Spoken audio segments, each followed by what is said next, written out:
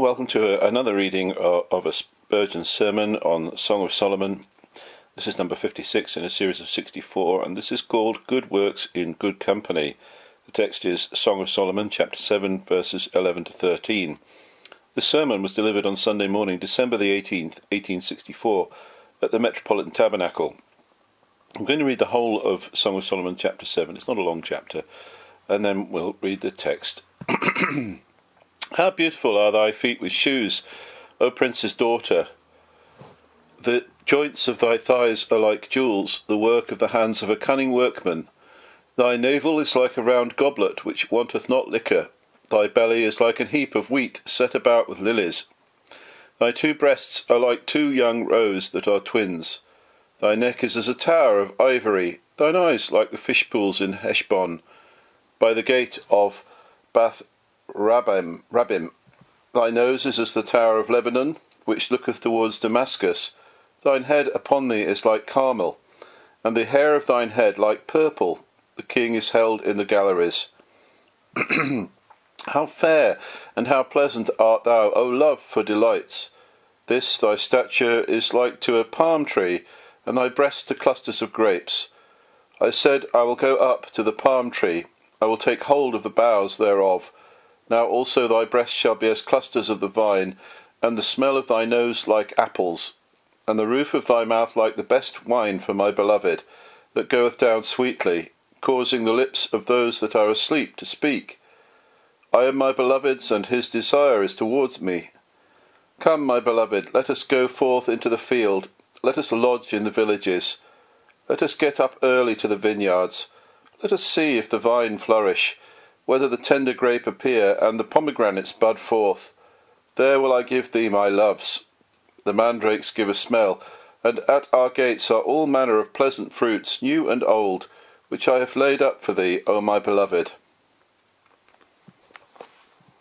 And the text is verses 11 to 13. Come, my beloved, let us go forth into the field. Let us lodge in the villages. Let us get up early to the vineyards. Let us see if the vine flourish, whether the tender grape appear, and the pomegranates bud forth. There will I give thee my loves. The mandrakes give a smell, and at our gates are all manner of pleasant fruits, new and old, which I have laid up for thee, O my beloved. Father, we pray that you would have mercy upon us, and that you would feed us, because we long to learn more of Jesus Christ, our beloved Saviour, the one who loved us, the one who died for us, the one who gave himself for us when we were unworthy, when we were without any beauty or comeliness, and we had nothing in ourselves that would in any sense commend us to you, Father. We recognise that we are sinners by nature, we recognise that we are guilty, that your condemnation against us is just and holy and terrifying, Lord, because of our sins. But thank you that in Jesus Christ our sins are washed away. Thank you, Father, that in Jesus Christ we are made clean, and our garments have been cleansed in the blood of Jesus Christ, our Saviour. And we pray, Father, that we would be fully aware of what has been done for us, and that we would be full of rejoicing at what you have done for us, that you have cleansed us and forgiven us and helped us and had mercy upon us and saved us, and you have not dealt with us according to our sins. And Father, we are unworthy, but we thank you that you have done this for us through Jesus Christ, through giving him, through sending him, through sparing him not. And Father, we pray therefore that he would be glorified in our hearts and in our lives. And so we long to learn more of him, we long to know him more, we long to be closer to him, we long to walk with him, we long to fellowship with him, to sup with him, we long that our lives would reflect his glory, we long that when others see us, they would see the Lord Jesus Christ in us.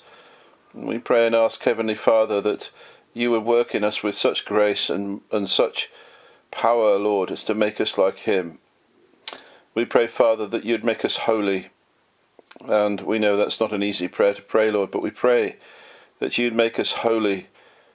And we ask, Lord, that you would have mercy upon us and help us to overcome the world and to put away sin and to hate the things that defile, Lord, and so easily ensnare us. And we pray, Lord, that you would cleanse us again in that precious blood and have mercy upon us. And, oh Lord, that there would be no clouds coming between us and fellowship with you.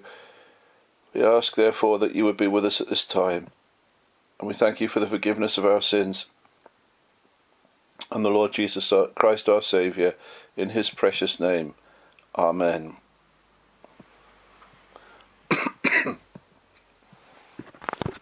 The daughters of Jerusalem had been praising the church as the fairest among women. They spoke of her with admiring appreciation, extolling her from head to foot. She wisely perceived that it was not easy to bear praise, and therefore she turned aside from the virgins to her Lord, making her boast not of her own comeliness, but of her being affianced to her beloved. I am my beloved's, and his desire is toward me, Solomon has said in the book of Proverbs. As the fining pot for silver and the furnace for gold, so is a man to his praise, meaning to teach us that praise is a serious ordeal. Very many men can bear censure and abuse, for their spirit rises so superior to it all that they are even profited thereby. But to be flattered or even duly honoured is not so easy a thing to endure. The sun's warm beams made the traveller unbind his coat, when the wind made him wrap it the more closely about him. The warmth of praise may make us relax our integrity unless we be very watchful. How many have been foolish enough, when standing upon a pinnacle, to look down and admire their own elevation, and then their brain has reeled and they have fallen to their own shameful ruin. If we must at any time listen to the praises of our virtues, if we have served God so that the Church recognizes and rewards our usefulness, it is well for us to listen just as long as we are obliged to do, but no longer, and then let us turn aside at once to something more practical and more healthful to our own spirits. The spouse seems abruptly to break off from listening to the song of the virgins, and turns to her own husband. Lord, communion with whom is ever blessed and ever profitable. And she says to him, Come, my beloved, let us go forth into the field, let us lodge in the communion with Christ. Is a certain cure for every ill. Whether it be the bitterness of woe or the cloying surfeit of earthly delight, close fellowship with the Lord Jesus will take the gall from the one and the satiety from the other. Live near to Jesus, Christian, and it is a matter of secondary import whether thou livest on the mountain of honour or in the valley of humiliation. Live near to Jesus, and the glowing coals of the furnace cannot consume you, nor the chill blasts of wintry affliction destroy you. Living near to Jesus, you are covered with the wings of God, and underneath you are the everlasting arms. If you read the 3 verses before us with attention, you will see that the Church all through anxiously desires fellowship with her Lord. It is, Come with me, let us. She will do nothing except as she is near to her beloved and in the enjoyment of his company. I think she desires 3 things in her words. First, she desires to practice self-examination. She would go and see whether the vine flourisheth and whether the tender grape appear. But it is self-examination with him. She desires next to go into active service. It is to this end that she would lodge in the villages and go among the tender plants, that she may labour there. But it is with him. Let us go, come with me. In the third place, she has a store of fruits laid up for him. Some things done and some things doing, things old and new, but they are all for him, and she will not mention them except for him, much less bring them out for them to be enjoyed by a rival. They are laid up for thee, O my beloved. Let us try to make a personal matter of the text this morning, and may God hear the desire of our hearts that we may have true fellowship with his own dear Son. First then, in the matter of self-examination. This is a most desirable and important business, but every believer should desire to have communion with Christ while he is attending to it. Self-examination is of the utmost importance. No trader who would wish to succeed would neglect to keep his books. No husbandman who wishes to prosper would be careless as to the state of his fields. No flock master who would see his herds abundantly increase would leave to his servants the care of them, and fail to tend them with a watchful eye. If thou wouldst have thy business prosper, see to it carefully thyself. In soul business it is of no use taking anything for granted, where there are so many temptations to self-deception in our own hearts, where so many around us are deceived, and are willing to help us to be deceived too, and where Satan sedulously and craftily seeks to cry to us, "Peace, peace," where there is no peace. It is of the first and last importance that we should search ourselves whether we be in the faith, and whether, being in the faith, our graces are growing, our faith increasing, and our love deepening. Well does the spouse suggest that she should see whether the vine flourished, whether the tender grape appeared, and the pomegranates budded forth, for our spiritual vineyard needs perpetual watchfulness. While you are attending to this important business, see to it at the same time that you keep up your communion with Christ, for you will never know so well the importance of self-examination as when you see him. Mark him there, fastened to the accursed tree, wearing the thorn crown, all set with ruby drops of his own blood. Look at his griefs, if repenting tears do not blind you. Behold his awful agonies. Gaze into that visage, more marred than that of any man, and stay a while and listen to the heart-rending shriek, "Eloi, Eloi, lama sabachthani." And that's my God, why hast thou forsaken me? And did Christ suffer all this that souls might be saved? Then surely, my soul, it should be thy chief business to see that thou hast an interest in him. What, shall I miss that which is purchased with such a price? When such a crimson stream from Christ's own heart flows to cleanse away sin, shall I think it a matter of no account whether I am cleansed or no? When that head which once was reverenced by angels is now crowned with thorns of mockery and cruelty, shall I not use all the thoughts of my head and brain to find out whether I am one with Christ, and a partaker of his passion? That cannot be a little heritage which Christ hath purchased with such agonies. Let me fear lest I should lose it. That cannot be a slight evil which cost my Saviour such griefs. Let me search myself to see whether I am delivered from it. I am sure, beloved, you cannot have a better candle to look into the secret recesses of your soul than a candle lit at the fire of Jesus' love. Know his love for you and all his griefs on your behalf, and you will charge your own heart after this fashion.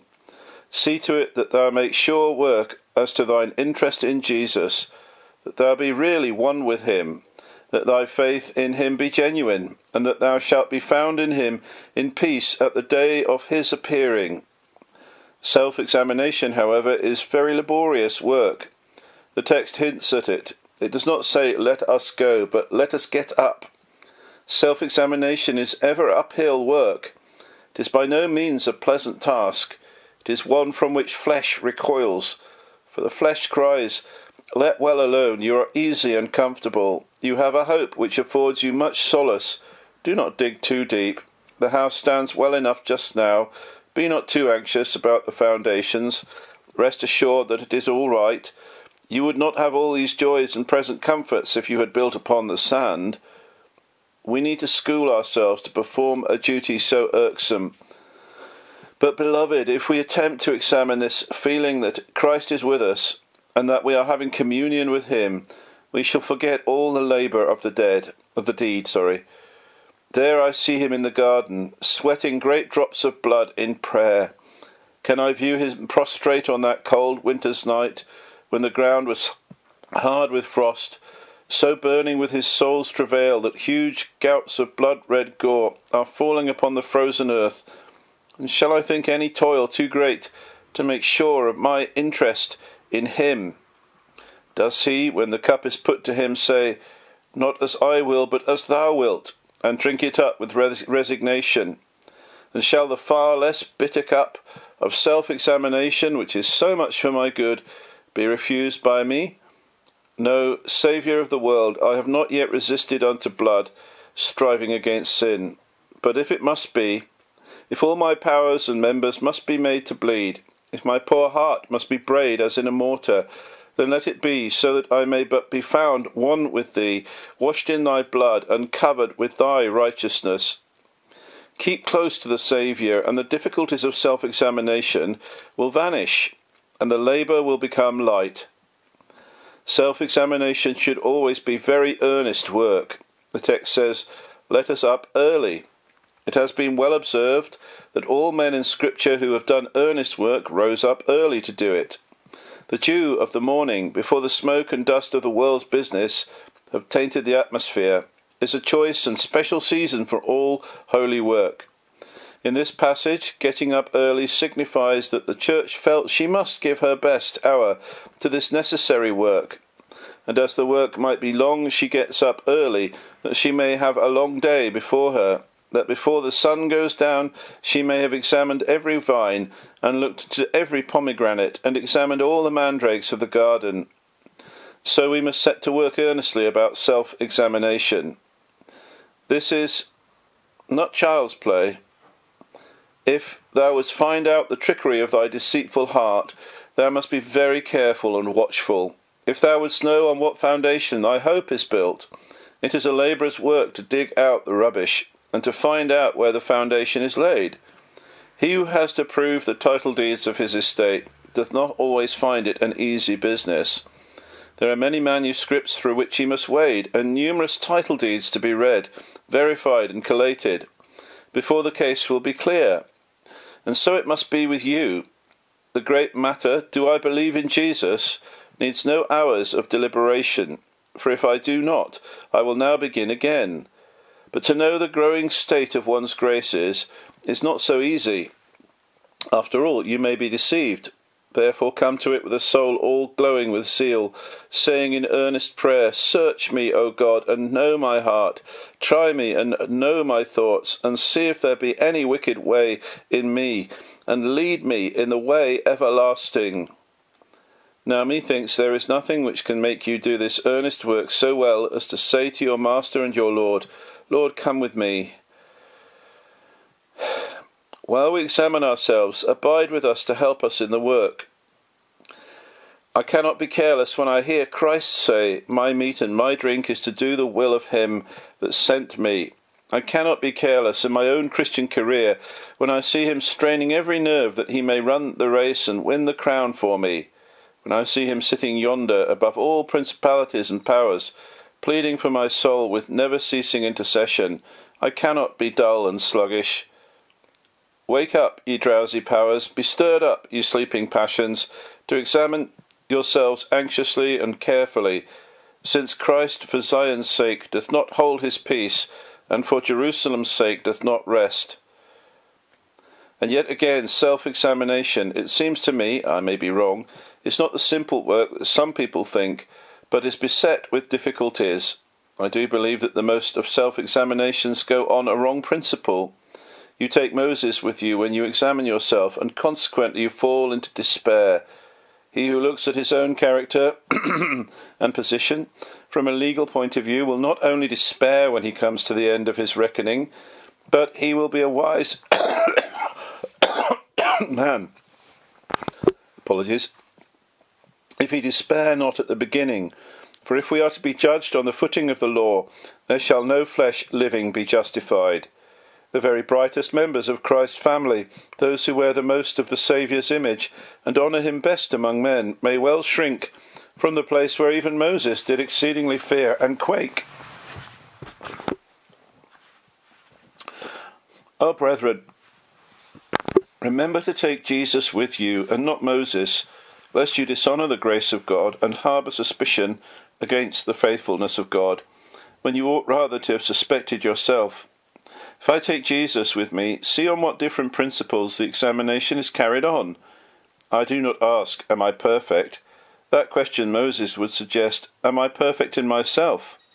But I ask, am I perfect in Christ Jesus? That is a very different matter.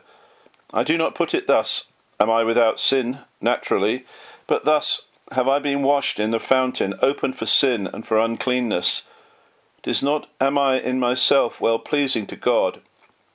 But it is, am I accepted in the beloved? The Christian man sometimes looks at his evidences, and grows ashamed of them, and alarmed concerning his own salvation. Why, saith he, my faith has unbelief in it. 'Tis not able to save me. Suppose he had looked at the object of his faith instead of his faith, then he would have said, there is no failure in him. We're to look to Jesus, we're not to look to ourselves. If we look to ourselves, we end up in despair. If we look to Jesus, we're saved. There is no failure in him, and therefore I am safe. He looks at his hope. Why, saith he, my very hope is marred and dimmed by an anxious carefulness about present things. How can I be accepted? Yes, but if he had looked at the ground of his hope, he would have seen that the promise of God standeth sure. I think what Spurgeon is saying there is, if I look at my hope, it seems very small. I seem to be faltering and weak. But if I look at Jesus, there's nothing faltering or weak about him.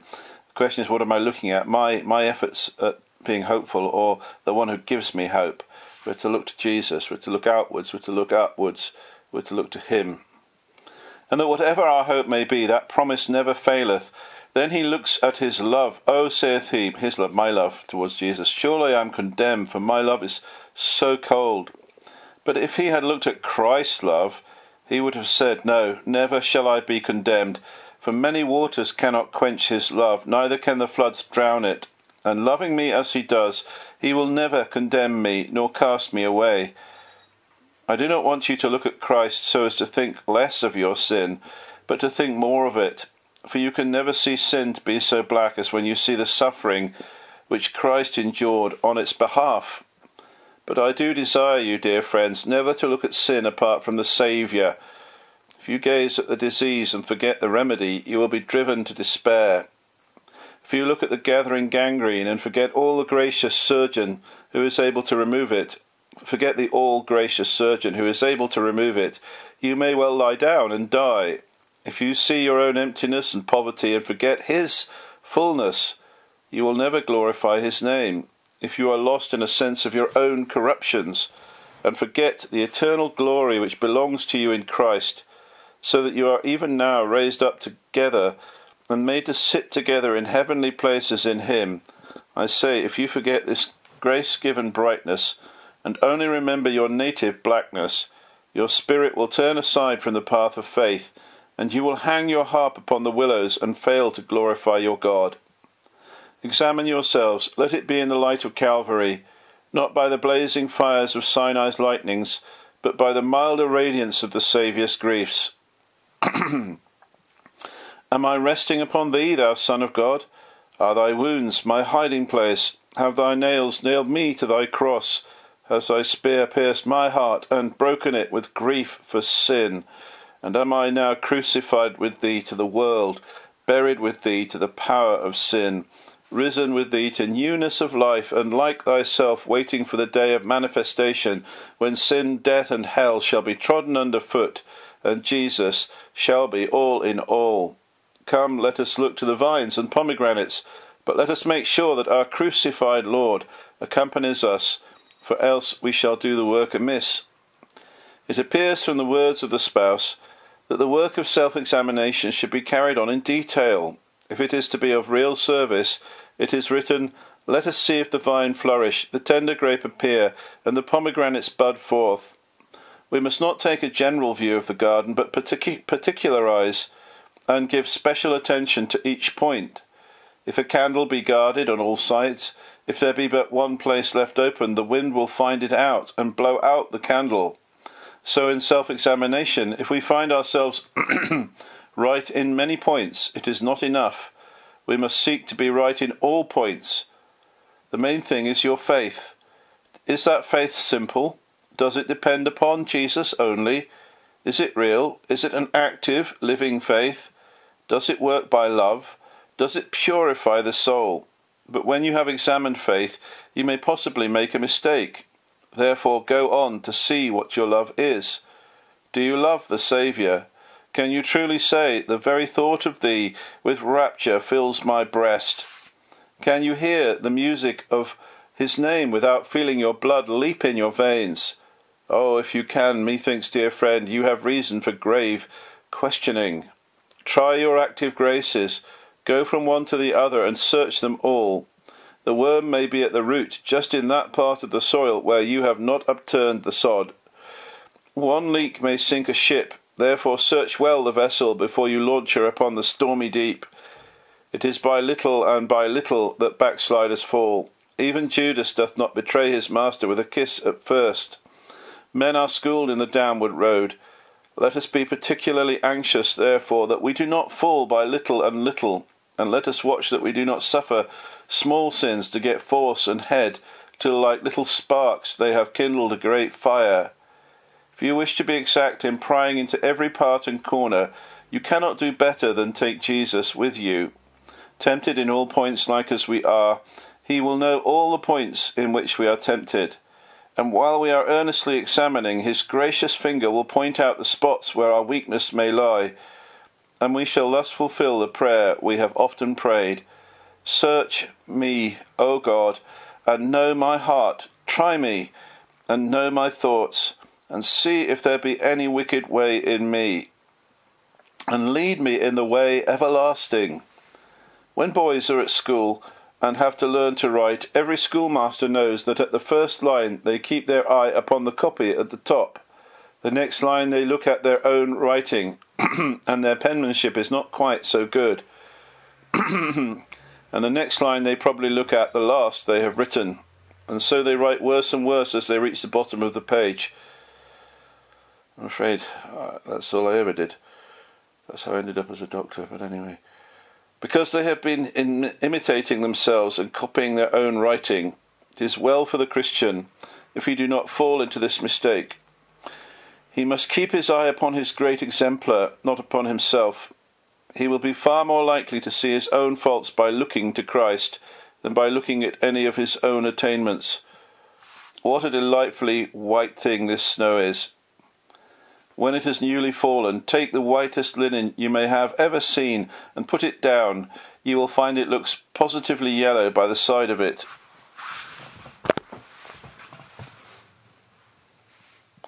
Take the fairest sheet of paper that ever came from the mill and compare it. It does not look white at all. There is no whiteness that I know of which can at all emulate the heavenly whiteness of the snow. So if I put my character side by side with another man's, I may say of it, it will bear comparison. But if I put it by the side of Christ's perfections, since his whole life is like the pure and spotless snow, I discover at once my own failures and spots. Oh, to have our great pattern set before our eye! Jesus should not be a friend who calls upon us now and then, but one with whom we walk evermore. Thou hast a difficult road to travel. See, O traveller to heaven, that thou go not without thy guide. Thou hast to pass through the fiery furnace. Enter it not, unless the Shadrach, Meshach, and Abednego there is a fourth with thee. Like unto the Son of Man, thou hast to storm the Jericho of thine own deceptions. Attempt not the scaling, until, like Joshua, thou hast seen the captain of the Lord's host, with his sword drawn in his hand. Thou hast to meet Esau of thy many temptations. Meet him not until at Jabbok's brook thou hast laid hold of the angel, and wrestled with him, and prevailed. In every case, in every condition, thou needest Jesus, but most of all, when thou comest to deal with thine own heart's eternal interests. O keep thou close to him, lean thy head upon his bosom, ask to be refreshed with the spiced wine of his pomegranate, and then there shall be no fear, but that thou shalt be found of him at the last, without spot, wrinkle, or any such thing. Seeing thou hast lived with him, and lived in him here, thou shalt live with him for ever. 2. The church was about to engage in earnest labour, and desires her Lord's company. It is the business of God's people to be trimmers of God's vines. Like our first parents, we are put into the garden of the Lord for usefulness. Observe that the church, when she is in her right mind, in all her many labours, desires to retain and cheerfully to enjoy communion with Christ. Some persons imagine that one cannot serve Christ actively and yet have fellowship with him. I think they are very much mistaken. I confess it is very easy to get into Martha's position and to be cumbered with much serving. You may have to preach here and there so many times a week, to attend committees, to visit sick people, and to do so many other things, that you may really, unless you are careful, fritter away your own inward life in outward exercises. You may have to complain with the spouse. They made me keeper of the vineyards, but mine own vineyard have I not kept. I do not think, however, that there is any reason why this should be the case, except through our own folly. Certain is it that a person may do nothing at all, and yet grow quite as lifeless in spiritual things as those who are not most busy. Mary was praised for sitting still. No, but for sitting still at Jesus' feet. And so Christians are not to be praised if they neglect duties merely because they live in retirement and keep much at home. It is not sitting, I say, but sitting at Jesus' feet. Had Martha been sitting still, or had Mary been sitting anywhere else, I doubt not that the Master would have given a word of rebuke. He would never have said that mere sitting was chosen the good part. Indeed, I know some of you who are none the better for doing nothing, but a great deal the worse. For those who do nothing grow sour, and are always willing to find fault with the way in which others serve Christ. Do not think, therefore, that mere activity is in itself an evil. I believe it is a blessing. Taking a survey of Christ's church, you will find that those who have most fellowship with Christ are not the persons who are recluses or hermits, who have much time to spend with themselves, but they are the useful, indefatigable labourers who are toiling for Jesus, and who in their toil have him side by side with them, so that they are workers together with God.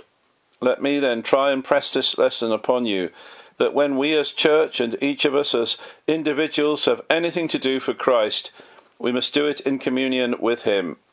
We come up to his house, and what do we come for? It is said that among church people the prayers are the main thing, and among dissenters the sermon. I believe that in most cases this would be a fault. Praying should not eclipse the preaching, for to preach or to listen to preaching is as true an act of worship as to pray. I think it's talking there about church people means Church of England, dissenters means Baptists and people like us. I'm a Baptist. Praying should not eclipse preaching, for to preach or to listen to preaching is as true an act of worship as to pray. We never worship God better than when we hear his word, reverently receive it, and are moved thereby to love and gratitude. To hear preaching is, in a sense, praying, since the true effect of all preaching that is worth the listening to draws us into a spirit of devotion and makes us ready for prayer and every other form of worship. But what do we come here for? I am afraid there are some who come merely because it is the time to come, because the hour of worship has come round, and others come only because a certain preacher happens to stand upon the platform. This is not how God's own beloved ones come up to his house. They desire to meet with him. Their prayer as they tread the hallowed courts of God's house will be, "My heart and my flesh cry out for the living God." There is no hymn sung so well as when we really do praise Jesus in it. No prayer is so true as that prayer which really comes to the mercy seat and spreads itself before the all-seeing eye. There is no preaching like that which is full of Christ, which gives forth a savour of his good ointments. Worship is not to be commended because of the glorious swell of a Gregorian chant, or because of the equally majestic volume of sound which this great assembly may send forth from that sweet instrument, the human voice. The service is not to be commended because of the eloquence of the preacher, or because of the display of learning which he is able to make in expounding his discourse. No, to the Christian it is, was the Master there? The question on the Sunday morning is, what think ye, will he come up to the feast? Coming to the Lord's table, the child of God's business is not so much with the bread and the wine as with his blood and with his flesh. May I feed on him, may I see him, and if I get to him, then it is well with me. If I have then to serve God in the public engagements of his house, let me say, "Come, my beloved, let us get up to the vineyards." You have other service to do, dear friends. This afternoon many of you will be occupied with your Sunday school classes. There will be a knot of lads or girls around you. You will perhaps be conducting classes of hundreds of young men and young women. This evening, again, many will be occupied in preaching, or you will be engaged at home with your own children. Oh, how blessed it is to go to the classes or into the pulpit, having the master with you. It sometimes happens to the preacher that he is like the butcher at the block. He has a cleaver in his hand and cuts off large pieces of meat as food for those present, but he himself gets none. But it is otherwise with him when he has his master with him. Then, whether the rest of the assembly are fed or not, certainly he himself is satisfied, as with marrow and with fatness. After what a blessed sort the teacher can teach, when the love of God is shed abroad in his heart. You will bear with the rudeness of those boys. You will put up with the inattention of those girls. You will not be angry at the folly of that youth. You will not forget to be in earnest with that poor wanderer when Jesus Christ stands by your side. A vision of the crucified, my brethren, is that which we want. When we are toiling in his harvest field and sit down to wipe the sweat from our brow, we grow very weary. The harvest is plenteous, but the labourers are few. We feel that the edge of our sickle is growing very, very blunt, and we wish we could lie down under the spreading tree from the heat of the sun and toil no longer. But just then we see the crucified one coming forth with his mighty sickle, and as we mark the blood drops streaming from his brow and see the nail print in the hand with which he grasps the sickle, when we see how he toils and how he labours, with what an awful love he sacrifices himself, he has stripped off his very garments, and in all the nakedness of self-denial gives himself up that he may save others, while himself he cannot save. Then we pluck up heart again, and take our sickle in the hand, which once did hang down, saying, Jesus, I will never be weary, for thou wast not weary, and when I shall be faint a while, I will see thee, whose meat and drink it was to do thy Father's will. And I will make it my meat and my drink to serve thee. Surely you cannot do God's work so well as when you have Jesus Christ with you.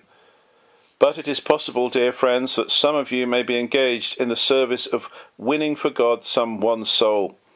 I know those who have one soul laid up on their heart. Perhaps it is the most solemn work under heaven to have to pray for one soul.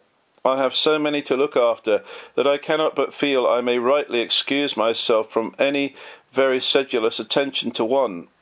But there are some of you who have only one person to look after, one child, one friend, one soul.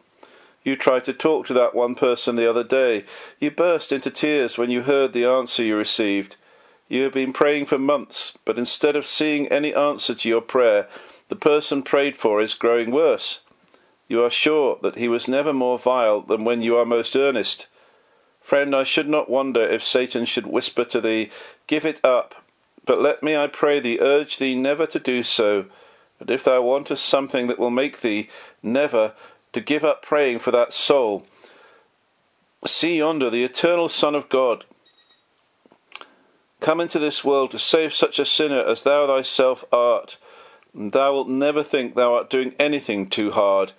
When trying to save thy fellow man from destruction, oh, for a vision of the Saviour's face covered with the spittle. See him marred and bruised by the rough Roman soldiers. Behold him as his back smarts beneath the thongs of the cruel whips. See him as Pilate brings him forth and cries, Ecce homo, that's behold the man. Mark him as he treads the Via Dolorosa. See him while they lift him up on high and dislocate his bones. Why, what is all that you can endure compared with this? When your soul swells with fearful grief, you do not feel such grief as this. You do not but sip at the cup which the Saviour drained to the dregs. You do but feel a scratch from those nails which went right through his hands. You do not have but for a moment a flesh wound, but from that spear which pierced his heart. Courage, thou solitary labourer, let Christ's grief solace thee. Come with me, my beloved, come with me, my Lord, and my toil shall be easy. There are some Christians engaged in works of heroism, works of peculiar daring for Christ. I should not like to be misunderstood, but I really think that, amid the gross darkness of the Popish Church, there have been some who have caught the true idea of Christian life far better than most of us. Let me tell you to what I refer. There have been some who have denied themselves all the comforts of life, and have lived in suffering and poverty out of love to Jesus, and from a sincere desire to benefit their fellow men. There have been produced in that church men whose passionate love no labour or persecution could extinguish, who have fed the poor and nourished the sick, and women who have gone into the hospitals among diseases the most contagious, and have risked life and lost life for the sake of nursing the sick. There are those living at this present moment upon the tops of such mountain passes as St. Bernard and the Simplon, spending the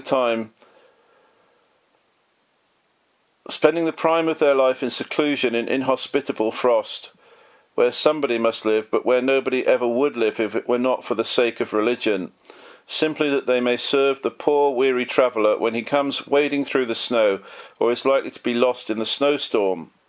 No man shall take precedence of me in my abhorrence of the thrice accursed doctrines of the harlot of Rome, but from our enemies it is right to learn, and I do learn and would teach this, that self-denial and consecration are among the highest of the Christian virtues.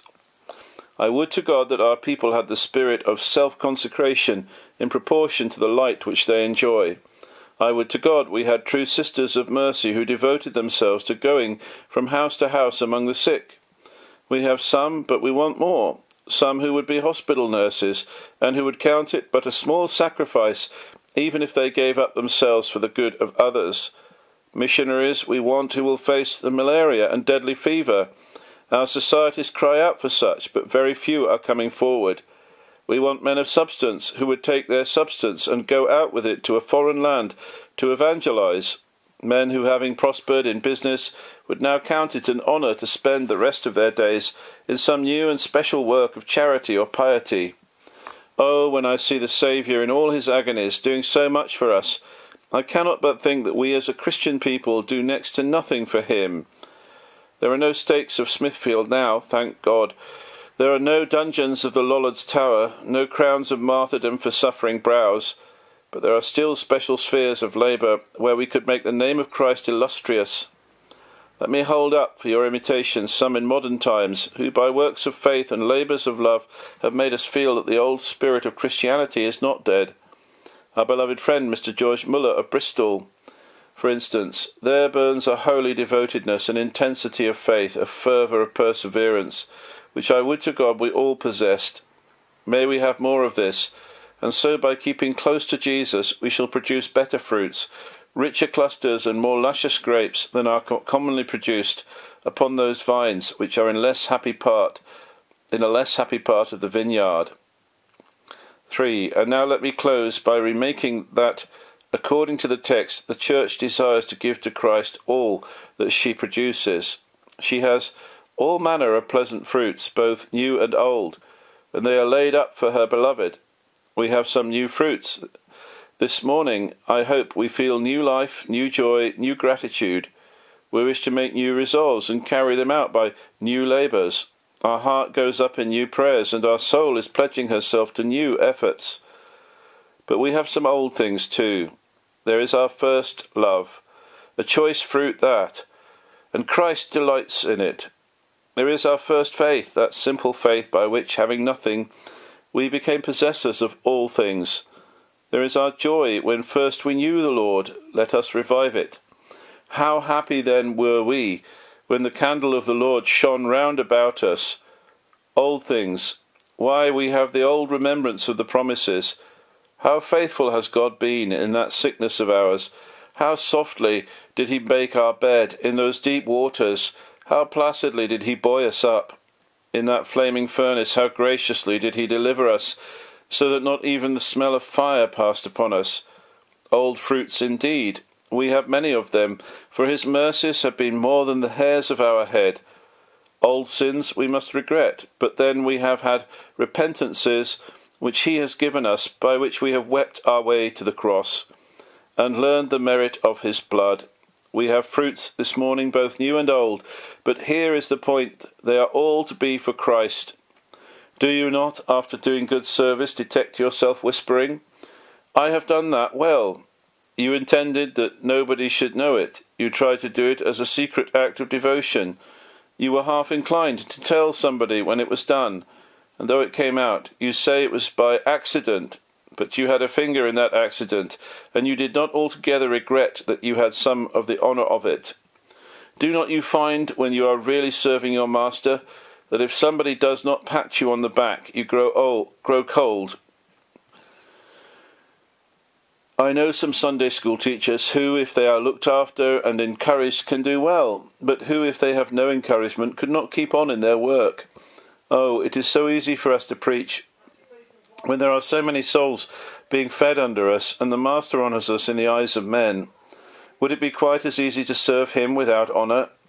I have known brethren who have met with a little bad feeling among their people, and perhaps they have not always been able to keep their own temper, and they have run away from their charge, left the sheep in the wilderness, because in their inmost heart they were serving themselves, at least to a degree. Truly, beloved, those are the best and most acceptable services, in which Christ is the solitary aim of the soul, and his glory without any admixture, whatever the end of all our efforts. Let your many fruits be laid up only for your beloved. Bring them forth when he is with you. Bless his name for them. Put jewels into his crown, but never say, Unto me be honour, and unto my name be praise. But sing unto Jesus, and to Jesus only be glory, while heaven endures. Oh, that strangers to Jesus would believe our testimony concerning him. We are asked sometimes for proofs of our religion. There is one proof which we defy anyone to contradict, and this is the intense joy which the love of Christ gives to us. We are not fools, and I may add, we are not dishonest, and our witness is that there is a joy in love to Christ, and in the enjoyment of his presence, which could not possibly have come to us from any but a divine source. We do not speak because we have not tried other joys. Some of us have had our fill of them. We can say of some that their sweet is soon lost in bitterness, of others that they cloy up our taste. But communion with Christ has no after bitterness in it. It never cloys. It is a sun without spots. It is a moon which never wanes. It is an ocean which never ebbs. It is a river which flows on for ever. It is all heaven and all bliss. Oh, if thou didst but know it, thou wouldst never doubt again. Thy soul would rest implicitly upon Christ, whom God hath set forth to be a propitiation for sin. And remember, if you rest upon him and trust him, you are saved, and shall be with him where he is, to behold his glory for evermore. May God bless these words, for Jesus' sake. Amen.